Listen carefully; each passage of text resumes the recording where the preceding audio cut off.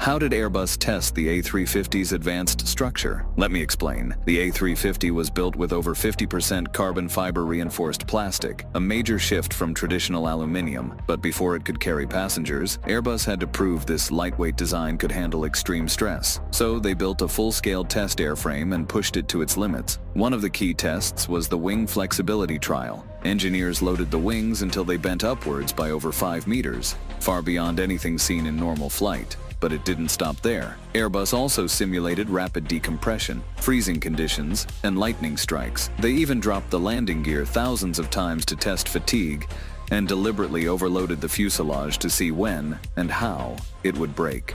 These tests weren't just about safety. Airlines needed proof that a mostly composite aircraft could endure decades of punishment in the air. However, the most critical test was the ultimate load test. The airframe had to endure 1.5 times the maximum